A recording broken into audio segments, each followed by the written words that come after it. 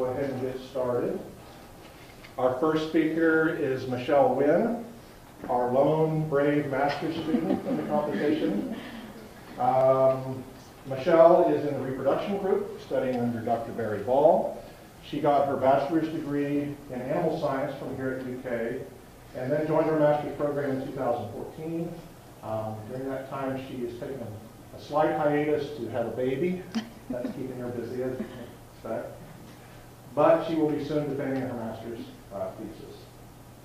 And with that, I'll turn it over to Michelle.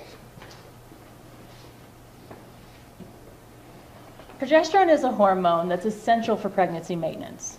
In late gestation in the mare, we look for certain changes in progesterone concentrations to help us diagnose pregnancy-related diseases or other complications.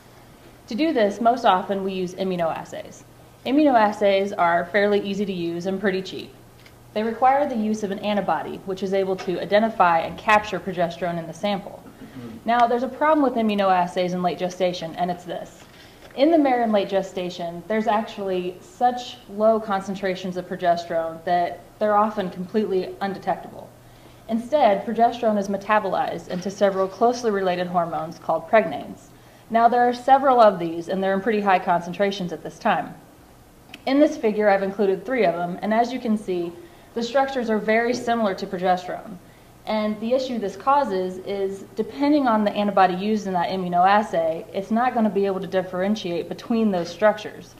Therefore, the results are not necessarily progesterone, but the total of all those pregnanes that antibody can identify.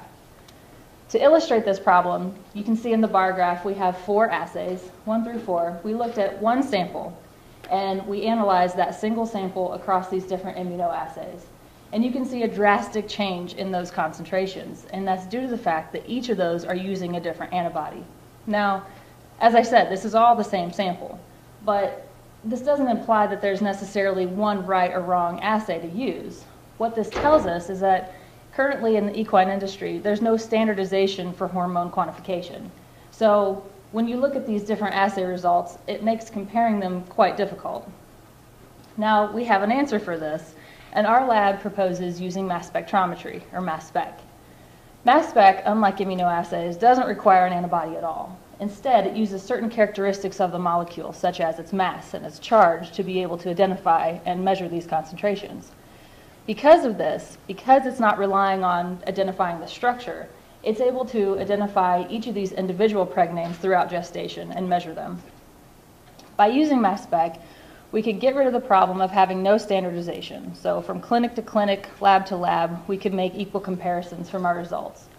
Further, in late gestation, we would be able to look at these pregnant concentrations and see how they relate with pregnancy complications and pregnancy-related diseases. Thank you.